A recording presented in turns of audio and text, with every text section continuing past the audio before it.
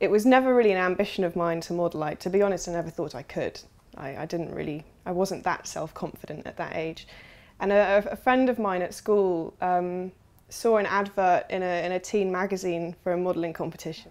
It was a road show being held in Glasgow, and it was during the October holidays at school, and she kind of persuaded me to go down, and we did this day trip. And I think I hadn't even entered it yet, and suddenly this woman came rushing up to me and was like, "Hello, you know, are you interested in modelling?" And here I am. That was it, and that was kind of almost 6 years ago, which is crazy. But I think because I've always done performing on a certain level, it did feel quite natural.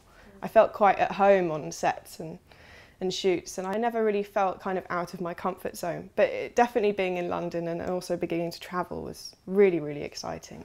I think with acting, it incorporates a bit more, because with acting you think about your accent, your voice, your body language.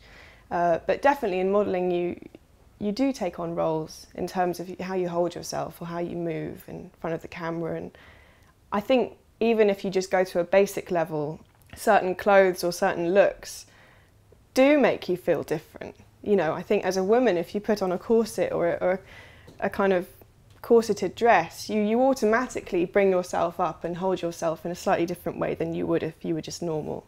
And I think wigs do it as well. I definitely think if you have a cropped wig like we did in the Hunger shoot, I felt like a completely different person. My mum has something ridiculous like 3 grade 8s. She did piano, organ and singing. So the piano and the singing definitely came from her. And my dad also used to be a folk singer in France when he was in his early 20s, and I actually got one of his posters up in my apartment. And the film I just finished, I actually played piano in. So luckily, actually, with a lot of my favourite jobs I've done so far, I've managed to incorporate music into them. So I think I've been very lucky like that. I've kept it up. Yeah.